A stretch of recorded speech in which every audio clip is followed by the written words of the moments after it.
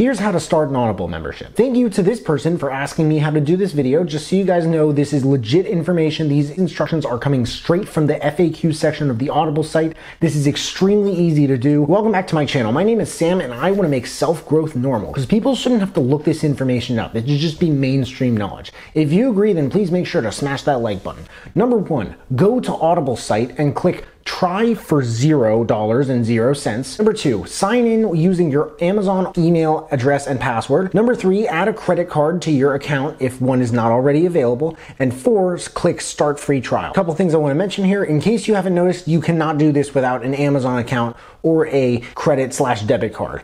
Amazon account because Amazon actually owns Audible, like basically everything else in the world except Apple and I guess Elon Musk. And credit/debit card because when your trial runs out, Audible is a company who needs our money to continue their fantastic magical work, and they can't make money without an electronic way to bill us. But that's it.